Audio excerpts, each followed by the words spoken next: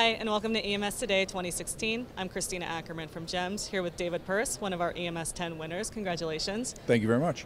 Now, I hear you're doing a lot with telemedicine and helping physicians connect to patients via conference calls so that you can avoid excessive transports. Can you tell us a little bit more about how you've implemented that and what drastic changes you've really seen in your agency? Sure. So this isn't our first light bulb. We actually had two iterations of trying to address people who call 911 with non-emergencies before, and they both involved using a nurse helpline. The first time we did it, when people call 911, the 911 call takers could then divert the call over to the nurse helpline. And then the second time we did it when the guys got on scene, and they could then get the patient to talk to the nurse helpline. We found there were two problems with that. One was that the algorithm that the nurses were using was very, very conservative. And then secondly, we found out that the nurses themselves were very conservative. And so there's a majority of the time, the patients were, they were recommending that you go by ambulance. And so the firefighters became frustrated and it didn't work.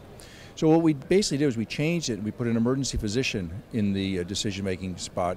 And the reason is that we use physicians who work in emergency departments all the time. So they're used to seeing that critically ill patient and then quickly going and seeing the sore throat and getting that sore throat taken care of very quickly because they have to get back to the critical patient. So they have that skill set. And it also eliminated any script or anything. And so that's basically where it came from. And we've been largely very successful in avoiding the use of the ambulance. Now, have you worked closely with the hospitals in this process, or was it your agency kind of leading the change? This was predominantly the local, the EMS, the Houston Fire Department led the change on this, and the hospitals have been beneficiaries of it, but they're not really part of the process other than that they don't get patients that they probably didn't need to be seeing anyways. The healthcare infrastructure we had to work with the most is the clinics. So today when somebody calls, we could put them in a cab to the ER, or we can put them in a cab to the clinic. So we need to work with clinics to have that infrastructure in place. Interesting. Now, for other agencies out there who are thinking about implementing something similar, what words of wisdom would you give them to start? A number of things. Most EMS providers have already got an electronic patient care record and they're using some sort of a tablet. That tablet probably has a camera and a microphone, and it has the ability to essentially do the telemedicine communication with the doctors. One of the things that we came up against that we hadn't anticipated was, for medical legal reasons, we need to store those video clips. That wound up being way more expensive than we had anticipated. So there's one sort of surprise to be looking for. The other thing that we found was that, ironically, our firefighters, they were slow on the uptake of this.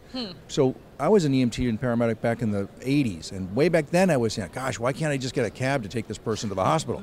And so when we built this program, I thought the firefighters were going to jump on it right away, but they really didn't. And it was interesting. We got some guys who were early adopters, and then we used them as ambassadors and went around to the other fire stations, and we found that there were really sort of two things that slowed down our guys from doing it. One was because you had to do some more things with the computer that nobody had actually really sat down and gone through it one-on-one with them.